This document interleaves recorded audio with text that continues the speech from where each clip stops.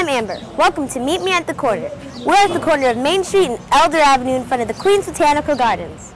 The Queens Botanical Garden was created for the 1939-1940 New York World's Fair.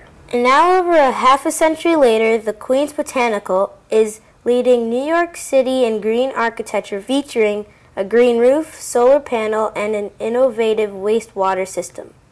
The people here at the garden are interested in our environment and recycling. Here in New York City, there's a lot of people, and a lot of people make a lot of garbage. But where does all that garbage go? Landfills. One way to cut down on garbage is to compost our food scraps. Sound hard? It isn't.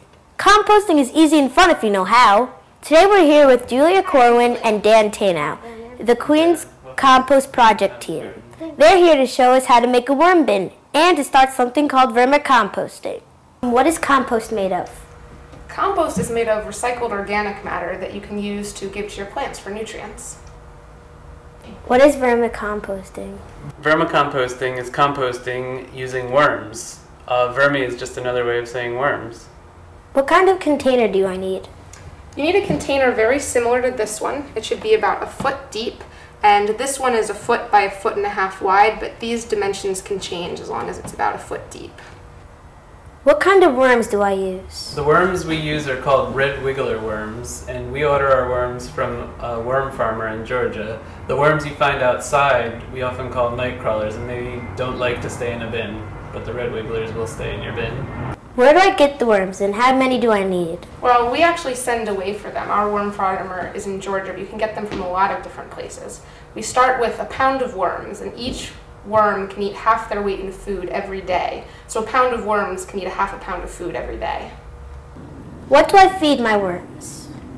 You feed your worms your fruit and vegetable scraps.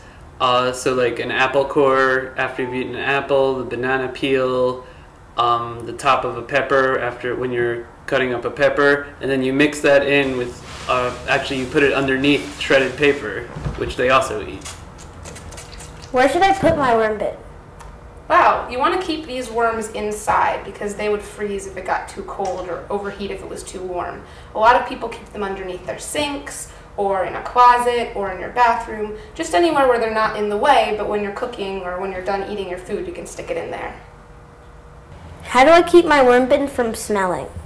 The most important way to keep the worm bin from smelling is to always have enough of dry shredded paper in there so that the moisture doesn't block the oxygen from getting in, and if it doesn't get oxygen, that's when it smells. So you want to have that shredded paper. For more information, check out the New York City Compost website. That's it from our corner of the world. See you next time.